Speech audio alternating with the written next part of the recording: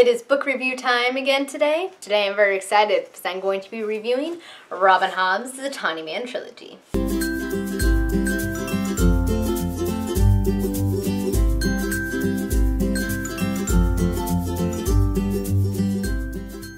Hi everyone, it is Samantha and I am very excited about today's video because I get to review The Tawny Man Trilogy by Robin Hobb, one of my favorite series of hers so far, and I can't wait to review it for you guys. So I'm going to have two videos up. One is going to be spoiler free and one is going to be a review and a discussion, and that one will have spoilers, but they're going to be split into two separate videos, but the first half will be the same, where I tell you the plot and kind of review it. The discussion bit will be the added bit to that video. So just make sure you're clicking on the right one in case you don't want to be spoiled because you haven't read it yet, but rest assured that the beginning of both of those videos is the same, so there is that. So I thought I would kind of start out the video with kind of a discussion on Robin Hobb's books and where to start because I get asked that question all the time, so I will now tell you guys. So you want to start from the beginning with Robin Hobb's books. I think that you gain a lot by doing so, particularly with the way the stories will intersect, even with the live ship books, with the Farseer books. So I recommend starting with the Farseer books. The first book is Assassin's Apprentice, which I'm currently lending out, so I can't show you.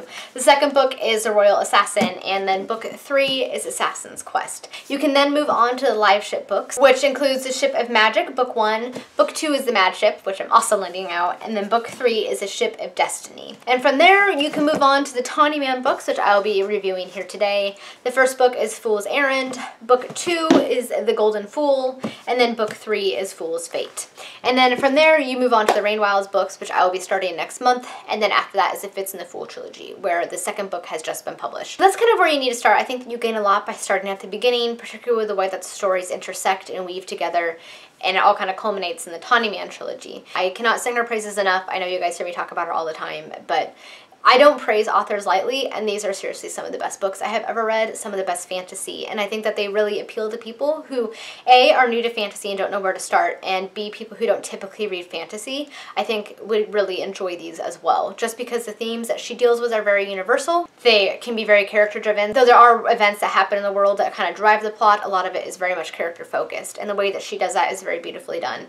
And so I think that even if you don't typically read fantasy as a genre, that you will still enjoy these books a lot. So that's kind of my overview of Robin Hobb's books and where to start and why I think that people would enjoy them. So now I'll actually get into the actual review of the Tawny Man trilogy. The Tawny Man trilogy takes place about 15 years after the end of Assassin's Quest and a few years after The Ship of Destiny. The story starts with Fool's Errand, which is book 1, and we are again back with Fitz. The story is again told from Fitz's perspective. It opens with Fitz, who is now 35, and we learn that he has been living on his own with his wolf Night Eyes and his foster son Hap, whom he took in about the age of 7. And together they've been kind of living alone in this cottage, kind of far away from Buckkeep Castle and all their politics. And Fitz is still kind of living in hiding, basically, since a lot of people think that he is still dead, so he's just kind of been living in seclusion, that he will receive occasional visits from the minstrel Starling. However, soon in the beginning, Fitz is soon unwillingly thrust back into Buckkeep politics when he receives an urgent missive from his old mentor Shade requesting his immediate presence and help back at Buckkeep Castle. Shade and Queen Katrika need Fitz's help in order to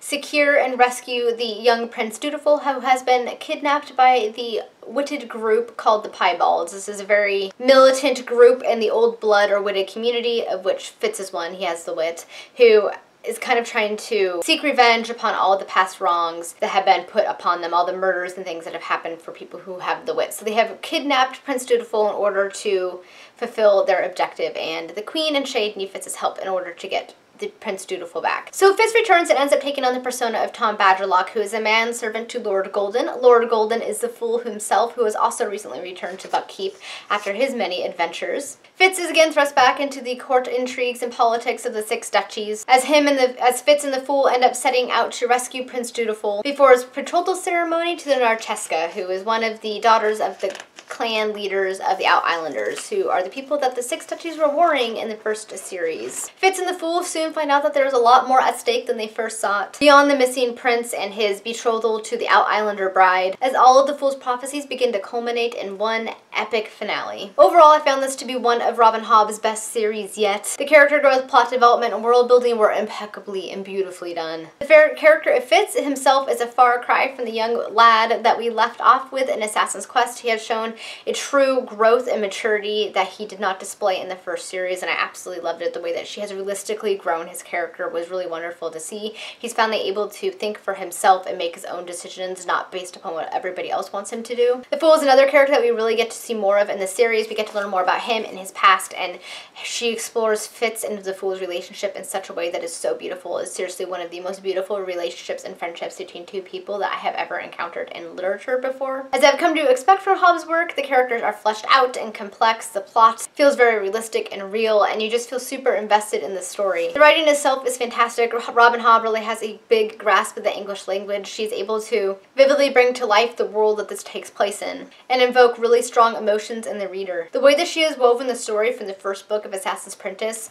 to the last book in this trilogy, Fool's Fate, was one of the most amazing things I have ever witnessed or I've ever read. It was just so well done, the way that she wove everything together into that last book. It was so good. Overall, this series was excellent. If you have read the first series, the first trilogy, the Farseer books, if you weren't so sure if you want to continue on, a lot of people found the third book, Assassin's Quest, to be a bit of a struggle. I personally really enjoyed it, but rest assured her books get a lot better. You can definitely see her writing mature as the books go along, and it is never more apparent than it was in this series. So I really enjoyed this book series so much. The first book, Fool's Errand, I ended up rating 4 out of 5 stars. It was an introductory book, so not a whole lot happened, but trust me, the story ends up picking up in the other two. I ended up giving book 2, The Golden Fool, a 5 out of 5 stars. And the last book, Fool's Fate, I rated a 10 out of 10 stars. Yes, I'm giving this more than 5 because it deserves it. It is the best book I have read this year. One of the best books I have ever read. It is definitely on the top of my list, up with Tolkien's Lord of the Rings, which is saying something, so does mean a lot to me. All I have to say is that it is worth reading all of Robin Hobb's books just to get to this one book. It was that amazing. I have never cried so much during a book. I cried so many times while reading this. It really got to me. There were happy tears, there were sad tears, there was just a lot of tears. A lot of tears. So it really affected me emotionally, which is really hard to do. That doesn't happen to me very often. So the fact that she was able to invoke that strong of a reaction says something about her writing, and the ending itself was amazing. I don't even know where she's going to go with the story. Because I know there's another trilogy called the Fitz and the Fool trilogy. We're back with them, and I can't even imagine what's going to happen. I mean, it was that well done. It was so good. And I'm not exaggerating. That is high praise for me.